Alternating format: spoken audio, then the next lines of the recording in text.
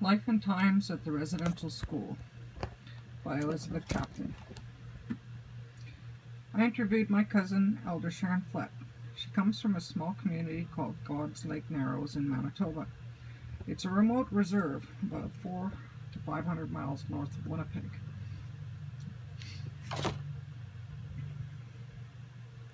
It's southeast of Thompson, Manitoba, but close to the Ontario border.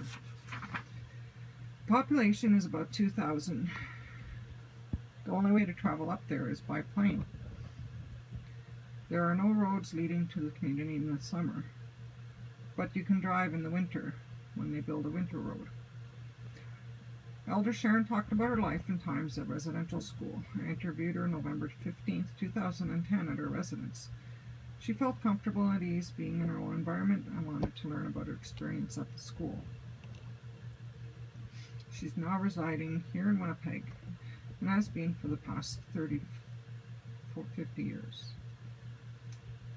First I asked Sharon how many years was she at the residential school. She said there were 8 years. First she was in Norway House for 5 and then Birtle, Manitoba for 3. She was forcibly taken when she was 8 years old, not knowing when she'd see her parents again. In Norway House, she stayed at a huge United Church building where her living quarters were in a large classroom. In Birtle, she also stayed in a large building where they had annexes, but she went to school about a mile away from her annex. Sharon and the other kids had to walk to the school every day. In the winter, on very cold days, they traveled by skidoo. They always remained in and around the school and never went out beyond it. I asked Sharon what her behavior was like in school and how they were disciplined. She said they were all well behaved and tried to get along with the other kids. There were very strict rules I had to follow. There was no talking in Cree amongst anyone. Also, when the kids used to get out of hand or trouble, they got straps and they were sent to bed very early. She said one time she got into trouble and the supervisor cut her hair as a punishment. The bigger and older girls picked on the younger girls and used to get them into trouble. I asked Sharon if there were doctors or nurses in the school, if she ever sought out medical attention. She said there were no staff on site, medical staff, and if somebody got really sick, they were taken to hospital or emergency for checkups and treatments. There were only supervisors in her school who would give aspirins when a child got sick. She and the other kids were given cod liver oil every day for good health, but it made her sick to her stomach and she felt like throwing it back up. Other than that, she was pretty much in good health while at the school. Finally, I asked Sharon what kind of food was served and if she ate 3 meals a day. She said they were served 3 regular meals, but in small portions.